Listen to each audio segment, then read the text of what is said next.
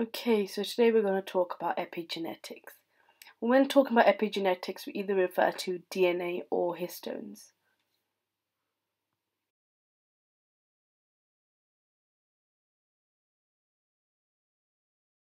Okay, so firstly, when we talk about DNA, when we're talking about DNA, always remember that methylation happens. And increased methylation will switch a gene off. Methylation is the addition of a methyl group known as CH3.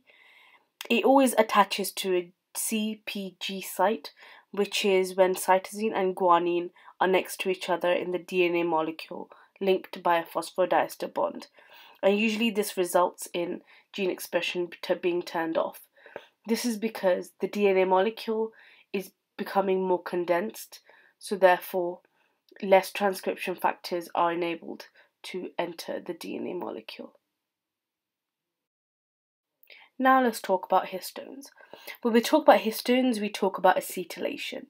You can either have acetylation or deacetylation. Firstly, acetylation. Acetylation is simply the addition of a acetyl group, which is COCH3. This enables the DNA molecule to be condensed less, so therefore being more spread out, resulting in more transcription factors such as enzymes to replicate the DNA and therefore enable transcription to occur.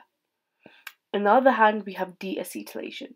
This is the removal of a acetyl group. It usually results as the DNA becoming more condensed, which therefore decreases gene expression, as the DNA molecule is more condensed and tightly packed, so therefore transcription factors cannot attack the DNA molecule. Another thing to remember is that histone deacetylase, known as HDAC, enzymes are responsible for removing the acetyl group.